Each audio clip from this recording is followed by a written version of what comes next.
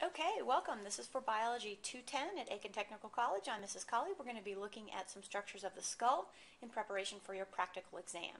Let's start by looking at the sutures of the skull.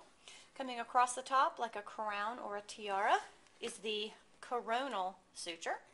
Splitting the cell, the parietal bones, right and left, is the sagittal suture. At the very back of the skull, outlining the occipital bone, is the lambdoid suture. And then between the occipital bone and the mastoid bone is the occipitomastoid suture. You see them nicely outlined in a dark yellow color. And then outlining the temporal bone along the side is the squamous suture.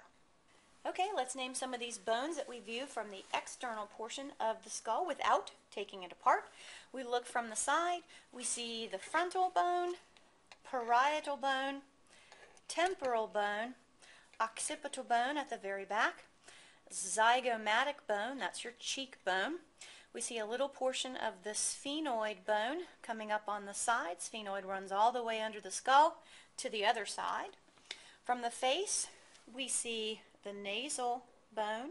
Once again, there's the zygomatic, or the cheekbone, right and left. We see the upper jaw, which is the maxillary bone. It's got your teeth. Running down the center of your nose, providing the base for the cartilage, is the vomer bone. We see from the very side where the hole is, that's the lacrimal bone, lacrimal. Directly behind the lacrimal is the ethmoid bone. At the front of the skull, part of the frontal bone between your eyes, the flat spot in the very center, is your glabella. Right, from the side view, we can see the styloid process, mastoid process, and the external acoustic meatus. That's the hole, essentially, going into your ear, and that's going to be part of the temporal bone, outlined by the squamous suture. Let's look inside the skull. So we're looking down with the calvarium removed, and the major structure that we see here, foramen magnum we can orient, jugular, foramen on the side. The bone we're looking for specifically is the sphenoid bone. I'm going to outline the sphenoid bone. All of this structure is the sphenoid bone.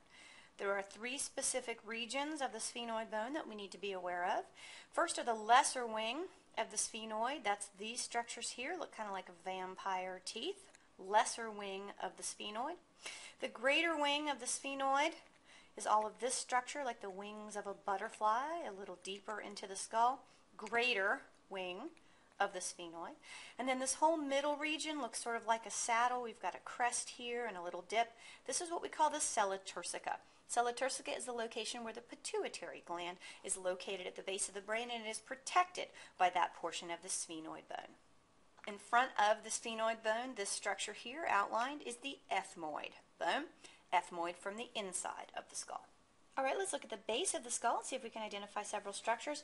Very prominent hole where your spinal cord is coming up and attaching to your juicy brain. That's the foramen magnum, large hole, foramen magnum.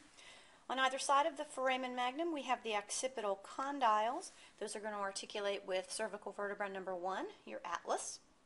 When we try to find the jugular foramen, we look at the base of the styloid process. It's the next largest hole in the skull.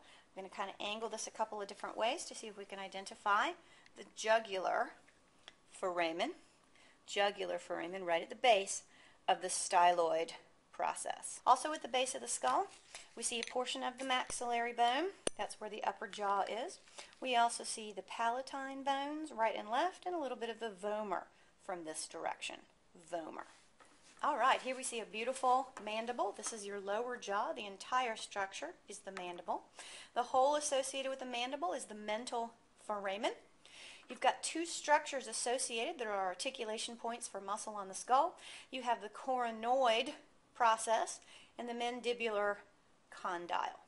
In addition, we have what we refer to as the mandibular ramus. Ramus means arm. Picture the crook in your elbow.